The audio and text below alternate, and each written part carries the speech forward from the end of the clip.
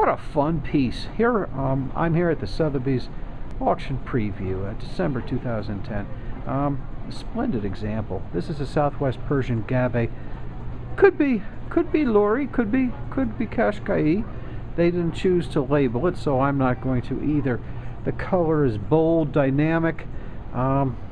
We've got a good range of things going on, and the checkerboard border is quite striking.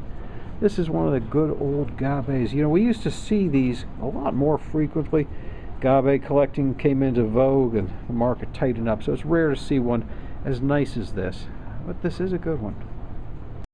The back on this is rather interesting. We can see the checkerboard on the front, and then we can see the way the knots look on the back. And this is quite a striking piece. And the construction's interesting. It's not tied exactly the way you would expect a Consequently to be tied. So they went with Sothwest Persian. It is quite attractive though.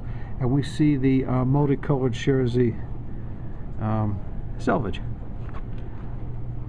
Fun piece.